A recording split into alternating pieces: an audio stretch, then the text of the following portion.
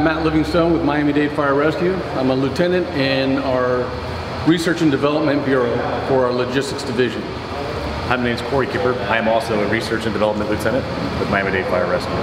Well, Miami-Dade County is fairly large. We're 70 stations. We have almost 3,000 firefighters. We go from the high rises in Aventura all the way down to the wildlands and almost to the Florida Keys, down to stations in Homestead, Florida City. We are from the Atlantic Ocean all the way out to the Everglades. Very large area, and actually built out. The only place to go now is up. We, in conjunction with E1, the Miami-Dade Fire Department has decided that we're going to deal with our cancer rate that has skyrocketed through our ranks. Our Fire Chief, Dave Downey, has decided to take that step and move with E1 to develop a clean cab concept on our fire trucks. Our department, for those that don't know it, has had a cancer rate among our actives has skyrocketed. 1 out of every 3 of our actives has cancer. 1 out of every 2 of our retirees has cancer.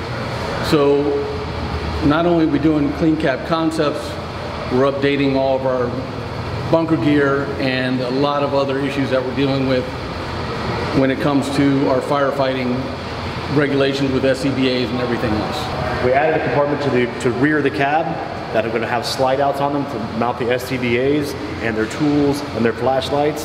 The guys will have a separate set of flashlights for firefighting, separate set of lights for EMS calls, separate set of tools for firefighting, and a separate set of tools for EMS calls. All the clean stuff will be inside the cab, all the dirty stuff will be outside the cab, hence the clean cab concept. The forward compartment here is where they'll put the contaminated gear, and nothing that ever goes in that compartment will ever go into the inside of the cab. This clean cab concept not only goes just with the trucks that we're developing at this time, it also deals with our bunker gear and everything else. The 1851 Center has actually started something new coming to our stations, and they're after a large fire and it's deemed that the contaminants the gear needs to be changed out, I should say, get all the carcinogens and everything into the bags, bag it all up, and they will come pick it up and deliver new stuff. This is the forward compartment we were speaking of earlier, where the contaminated gear would go into.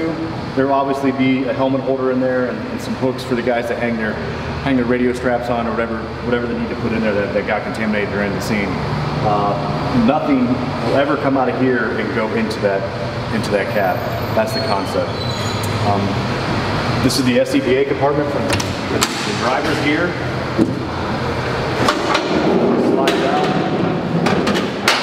The SCBAs and scuba tanks mounted here, so the guys need to get to them on scene. On the opposite side of the truck is a 60-inch slide out that will have the 3 SCBAs and another scuba tank on there. This way the guys that are going into the scene can get there while they're putting their SCBAs on, talk about their assignments, talk about what they need to be doing and where they're going to be on the fire, and we can have some accountability there, and just to make the call run smoother. These compartments are completely enclosed so that there's no off-gassing of the equipment into the cab whatsoever. They've sealed them completely so that when we get back to the station at that point, they can take the bag, contaminated gear off, take it to the station. There's a spot in the station that we're keeping everything that's contaminated. We do a gross decon at the scene, and at that point the SCBAs will be have a gross decon done to them, but they will continue to off-gas a little bit, and that's why they go into this separate compartment here. This truck is just one of many trucks that we're building. Dan Peters, the president of Rev Group, has gotten together with our fire chief, Dave Downey, and we have worked a long time together trying to get this concept going.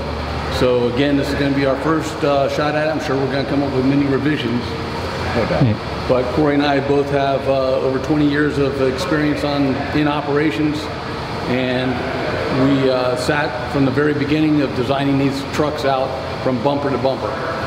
So it's exciting for us too to actually see The designs come in with our logistics service division, and it's been a long process, and we're excited that it's finally coming through now. And it's been a very big group collaborative effort, along with our division chief, Paul Stopian. He's been a great help of letting Matt and I and Captain Payon kind of take the reins and build the trucks the way that we feel that they need to be built. And he's supported us 100%, and it's always good to have somebody like that involved. It's been a great experience with E1. They've backed us on our changes. We've had a couple of changes right during the middle of the cycle of them being built. They were very helpful, helped us make some different designs to them. For example, the hose beds are larger. We said, wouldn't it be nice to have LED lights put up there so our guys could see at nighttime when loading the hose? They thought that was fantastic. They hadn't done that before. We loaded them up. There's all kinds of new features that our rep came to us with, and we've integrated a lot of new stuff with these trucks.